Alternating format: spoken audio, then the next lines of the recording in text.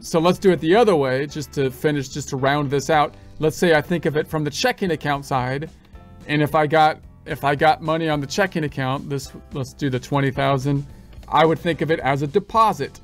So if I go in here and I say, instead of recording a transfer, I'm going to categorize it because it's an increase. That means QuickBooks, you would think, would categorize it as a deposit form.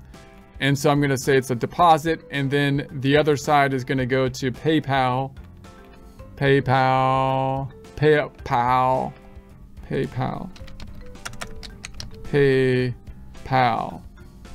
So there, and so it should do the same thing, but now it's going to use a deposit form. So we're going to say, which will look right on the checking account, but not on the PayPal side.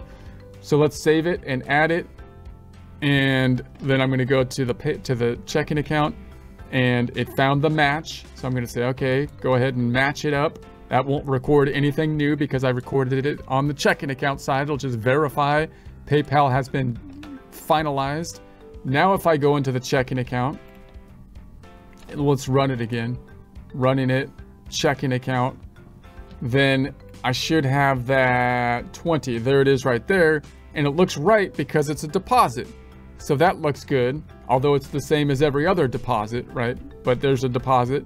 And then, but then if I go to the PayPal account, which is like another checking account, I'm gonna have a deposit that's decreasing it, which is weird. That's not how it should go. Why won't it go in there? There it goes. All right.